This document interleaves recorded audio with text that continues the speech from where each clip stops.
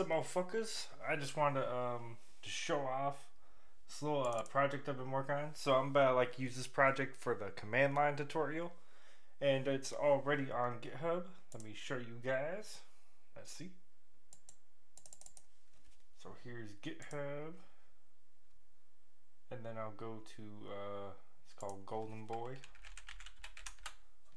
Okay, and boom, has all the code right here. So it's already right here. So I'll probably post a link in the description of this video, but this might be where I'm gonna do like a lot of like small projects on the side, so that way I have somewhere to start from. This took a whole motherfucking day to make. I did not mean to make it take that long. I'm using assets from Kenny, which he's freaking awesome, so support him if you can.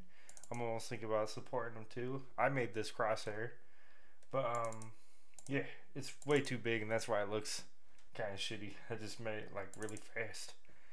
Okay, and here's like the main test level. So it's like the little main scene. I made like a map in Godot, well, in Trench Broom, and then I imported it with Godot.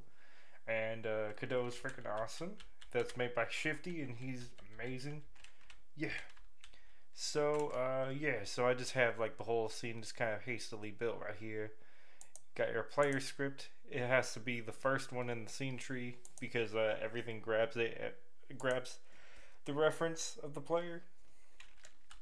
I don't know if that's the best way to do things, but that's how I did things for this project. And I really like it actually, because then you could just grab it from one place.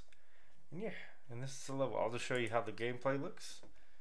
So as you can see right here, we have a bunch of like gold pieces, and these aliens come at you and they try to steal your motherfucking gold, and you gotta cap their asses. So let's look. Bam, boom,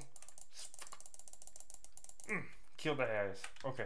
And yeah, every time like you pick up gold, a little timer pops up for 30 seconds, and that comes back. So this is like meant to be like kind of a sandboxy type of thing, where you could just keep kind of like going along. So as you see, look, I'll let him drain my gold. There's no death state or anything, so it just goes to 0. But yeah, but he's trying to drain my motherfucking gold, and like if your gold does drain, you can't shoot anymore. But yeah, that means you're just broke. You're broke as a joke. But yeah. And when you shoot them, they jump up in the air, and if they're in the air, you do 4 times as much damage. So yeah, just some basic mechanics, nothing too crazy. But it did take a good bit to make, just because I was like, I don't usually work with like 3D models.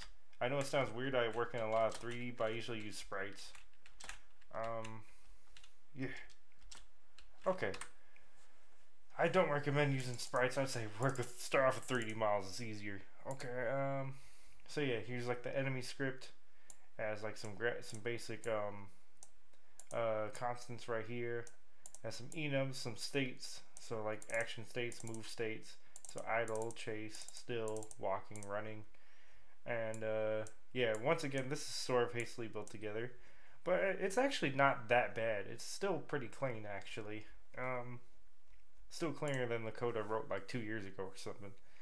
Okay, yeah, we got like some exports and some variables basically, and yeah, and there's an idle timer and a check player timer, because like we don't want to check the player like literally every frame. We only want to check it like maybe we don't have to check it that much. We can only want to check it maybe a tenth of a second, which isn't like, it sounds like it's a lot, but it's not too crazy.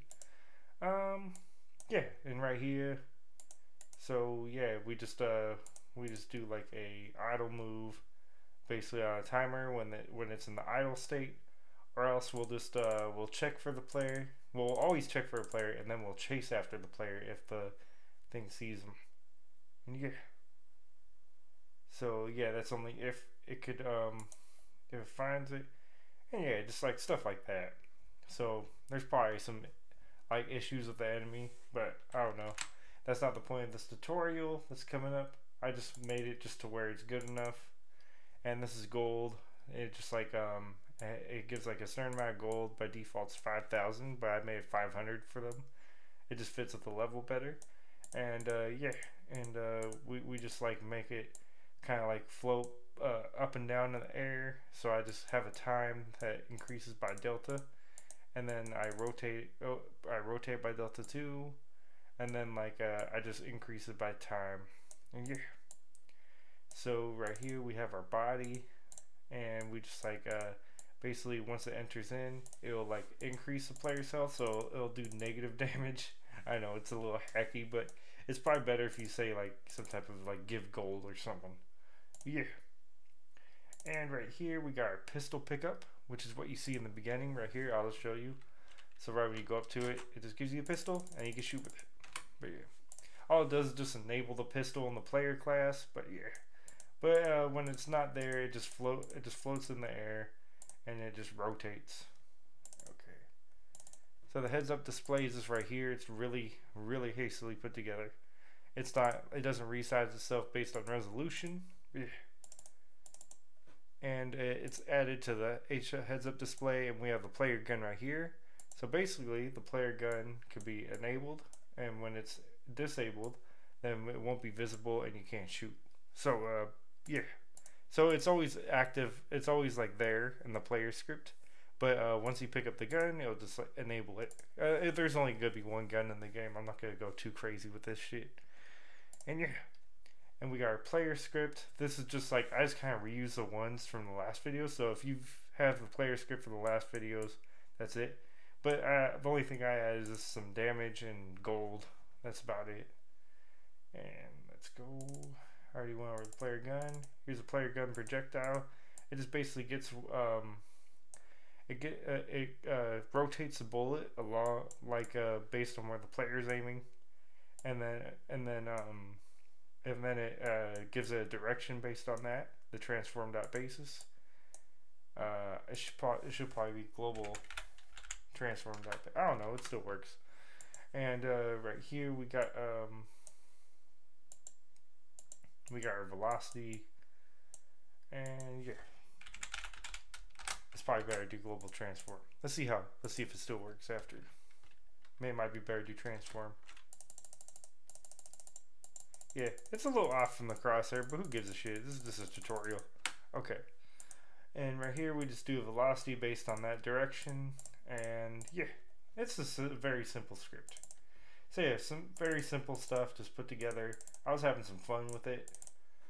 And like I made like a little enemy spawner.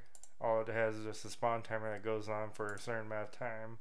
And then we yeah, it just loads the enemy and spawns it. And yeah, and this is all the Godot stuff in here, basically. So if you want to see a map, it's right here. And just like everything's in there. And boom, we got our event bus. It just has one signal. And the global thing, it just has a bunch of refs. So stuff that we want to pass through that like everything needs to know. So like a lot of stuff would want to know the player. A lot of stuff would want to know the camera. But if you have something that's like you want to be more private, then you could actually like barricade these with functions. But yeah, that's a nice way to do it. I actually really like doing these set gets methods. Like I learned it from PigDev. I think that's his name. But he's awesome. But yeah, so next time I'm gonna go into the command line script and we're gonna have some fun with that. I just wanted to make this video so you guys know I'm not dead. Alright, peace.